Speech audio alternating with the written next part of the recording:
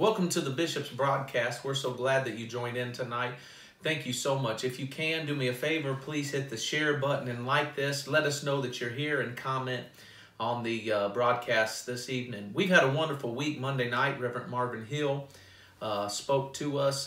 Tuesday night, Reverend Kamisi Jordan. Wednesday night, Pastor E.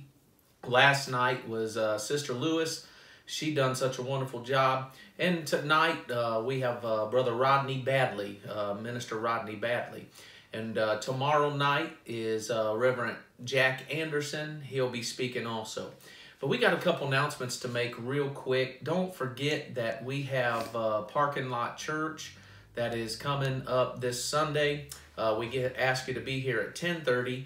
Please park where they ask you to do that, and it will be a great blessing to you. And we've had a wonderful, wonderful time. Also, we want to let you know that we have t-shirts for sale. They're $10 a piece. They are Racism is a Sin and I Am Revival.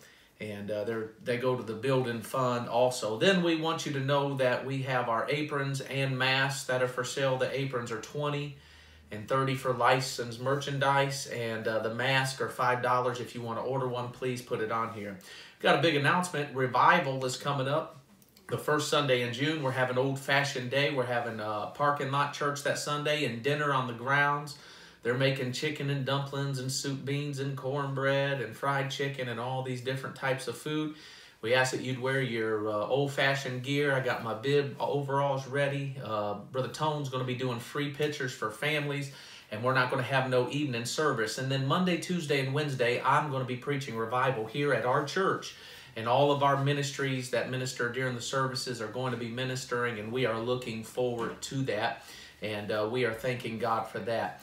I want to give you a special announcement here. This Sunday will be our last Sunday in the parking lot. Mother's Day, we're coming back into the sanctuary, and we're going to have service. I'm excited about this, our church coming back in. I want you to know that we'll be taking precautions, and we'll be passing out our plan on Sunday to give you how we're going to do that. If you don't feel comfortable still, we ask that you watch online, but we're going to get back into the service and to in-person service. We're going to practice social distancing as good as we can, but we are exempt from the order. I've had people call all day because they heard that the order was extended, but the church is exempt from that. Even the 10 people order, it is exempt from it. So we want you to know that we're coming back, and we have prayed about this. We have met with our leadership, and this is what we have decided to do. And we have a plan of action. So we want you to know Sunday you can get that plan. We'll give it to you. And we're taking every reason we can. So next week on Thursday and Friday after 5 o'clock, we're asking those that'll come and help us and do a deep cleaning in the church. We're already going to start doing it this week some. But next week we're going to do a deep cleaning of the church, and so that everything can be ready for what we're doing. We're not going to have no children's classes or in-person classes right away, but then it'll eventually come. So that's our big announcement. We want you to know that. It's still on, and like I said, if you don't feel comfortable coming, that's fine. But my leadership, those that are over there, we expect you to be here if possible, unless you are sick. Everybody that is over everything. So we thank you so much for that. Also, I want you to know that we love you and that we appreciate you so much for all that you're doing. Please continue to give and support the ministry. We're going to go right now to hear Brother Rodney Badley teach to us tonight and speak to our hearts. Share this broadcast. Let everybody know we're on, and we'll be able to be a blessing to you tonight. God bless you is my prayer. Okay. Good evening. My name is Rodney Badley. I'm one of the ministers at the Aspinwall Church. Today, I'd like to do just a devotional pertaining to the times that we are in and the trials that we're facing currently. What's happening with us in today's world? We have seen or been through hurricanes, tornadoes, earthquakes, tsunamis, malaria, AIDS, flu, Ebola, etc. This is just to name a few that man has not created.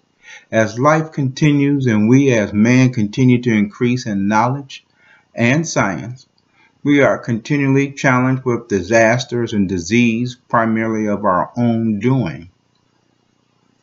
As time goes on, these events become more violent and more deadly during each occurrence and outbreak. The latest disaster is the pandemic, COVID-19. This pandemic, or plague if you will, has caused widespread illness and death. Many have said we're in war with this pandemic, but we must not be afraid if we have faith in our Lord and Savior.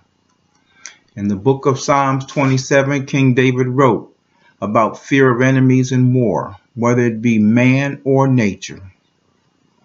King David faced many perilous times, including personal attacks, family betrayal, war, sickness, and death. He understood the feeling of fear, yet responded with confidence. As Christians, we will be faced with different adversities and different times in our life. And some of them, if not all of them, will be quite frightening. As we face adversities, we must know who our hope. We must know who is our hope. The scriptures state they shall obtain joy and gladness, and sorrow and sighing shall flee away. Isaiah 35:10. We must know who is our light of the world. The scriptures state, I am the light of the world. He who follows me shall not walk in darkness, but shall have the light of life. John 8:12. The scripture states we must know who our potter is.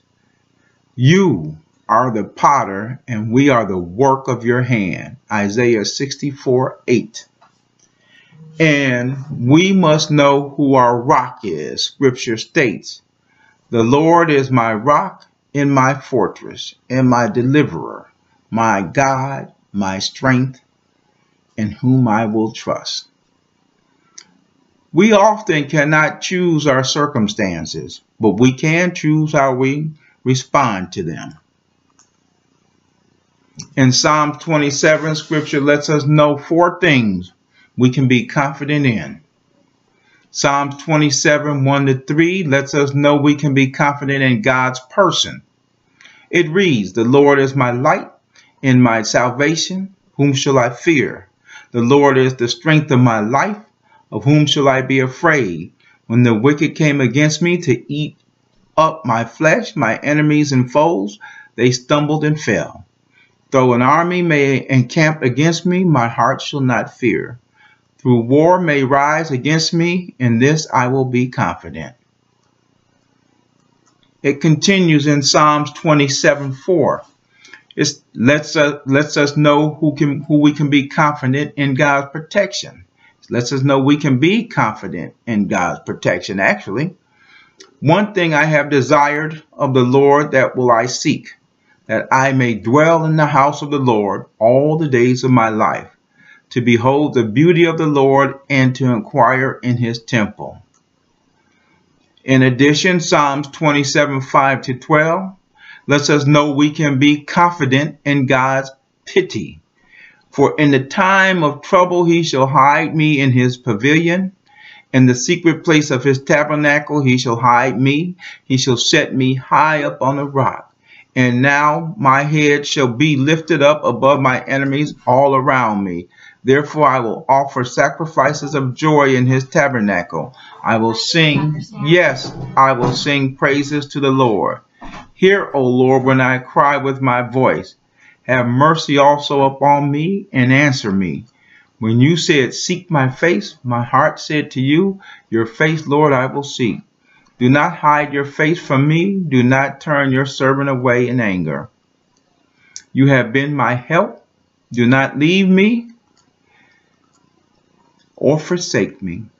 O God of my salvation, when my father and I and my mother forsake me, then the Lord will take care of me.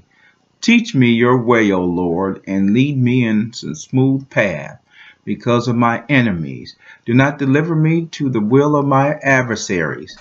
For false witnesses have risen against me, and such as breathe out violence.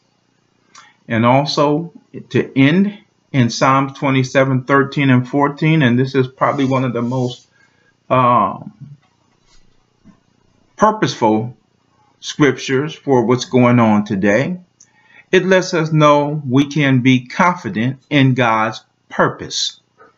I would have lost heart unless I had believed that I would see the goodness of the Lord in the land of the living. Wait on the Lord, be of good courage, and he shall strengthen your heart. Wait, I say, on the Lord.